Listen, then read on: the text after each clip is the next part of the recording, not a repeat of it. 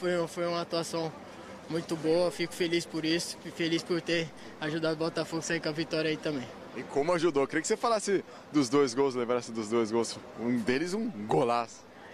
Foi golaço, na hora que eu ia chutar, eles me fecharam o meio, tive a felicidade de cortar pra fora e dar uma chapada com a direita. Fico feliz também no primeiro gol, um excelente lançamento do Lindoso.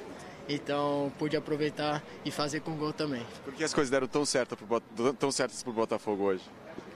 Cara, a gente vem fazendo boas partidas, então nosso time vem treinando bem, vem jogando bem e nada mais justo do que sair com a vitória daqui hoje, porque muita gente achava que o Palmeiras ia ganhar, que o Palmeiras é líder, ia dar um trabalho pra gente. Graças a Deus foi ao contrário, a gente saiu com a vitória daqui e pôde dar um passo na tabela.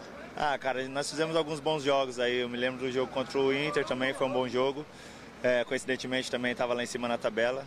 Eu acho que a gente se prepara melhor para jogos como esse de hoje, enfrentando equipes que estão brigando lá em cima. Mas o time está evoluindo, eu estou contente com o que o time tem feito e estou muito confiante que a gente saia logo dessa zona incômoda.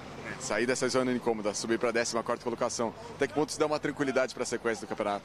Importante para que a gente possa fazer nosso planejamento na competição e continuar subindo na tabela.